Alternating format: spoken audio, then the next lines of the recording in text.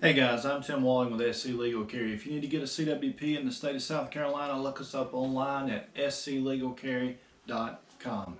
Now what we want to talk about in this episode is dominant eye.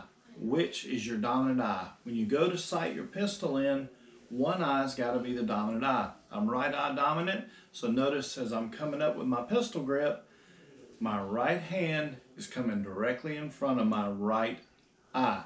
So I'm in a straight line there to be able to see the gun sights. When people are new and getting started, they're unsure of what is their dominant eye.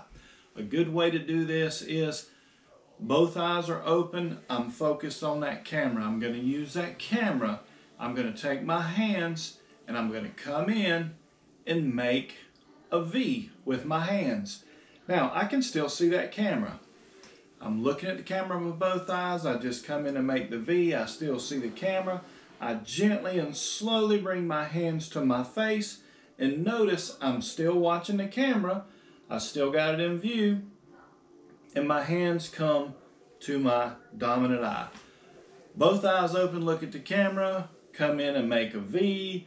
Gently bring your hands back. Make sure you can still see the camera. You can always see the camera. Keep looking at the camera. And there is your dominant eye, right? So do that, figure out which one is your dominant eye.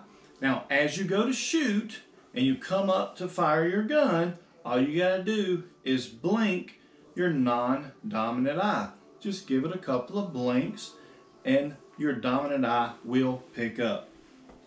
Okay, we've got snap caps in our firearm for this demonstration. So as I come up to fire, my dominant eye here picks up the front sight first and lays the front sight right in the rear sights. On my target, comes up, I see my front sight, I lay it right in the rear sights there. In order to learn to do that quickly and fast, a lot of people will just close their non-dominant eye, come up and lay it right in there.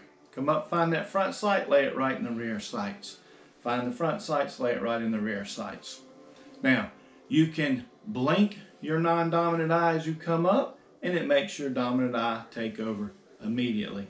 Some people squint really hard.